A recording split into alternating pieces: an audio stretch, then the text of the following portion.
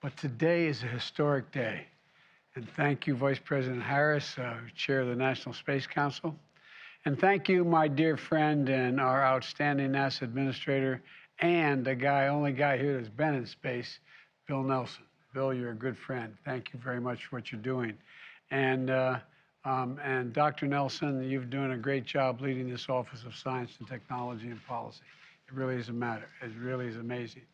6.5 months ago, a rocket launched from Earth, carrying the world's newest, most powerful deep space telescope on a journey 1 million miles into the cosmos. First of all, that blows my mind.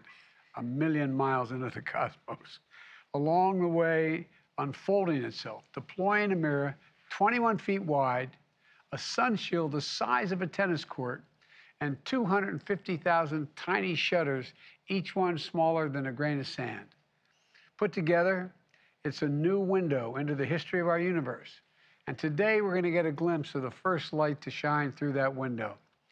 Light from other worlds, orbiting stars, far beyond our own. It's astounding to me when I read this and I saw the first. I mean, it really is.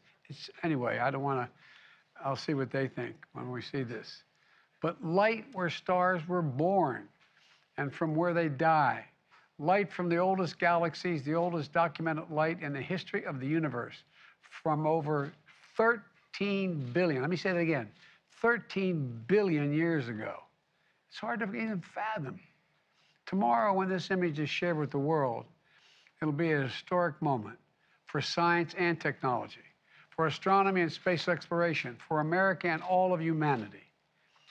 You know, as an international collaboration, this telescope embodies how America leads the world, not by the example of our power, but the power of our example.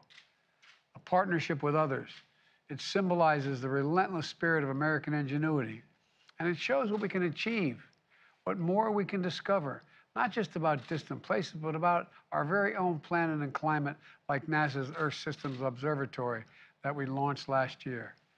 That's why the federal government must invest in science and technology more than we have in the past.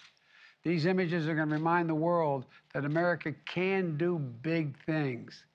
And they remind the American people, especially our children, that there's nothing beyond our capacity, nothing beyond our capacity. We can see possibilities no one has ever seen before. We can go places no one has ever gone before. You know, you've heard me say over and over again, America is defined by one single word: possibilities. Possibilities. I want to thank the team at NASA for once again showing that that's who we are. That's who we are as a nation of possibilities. And now let's take a look at the very first image from this miraculous telescope.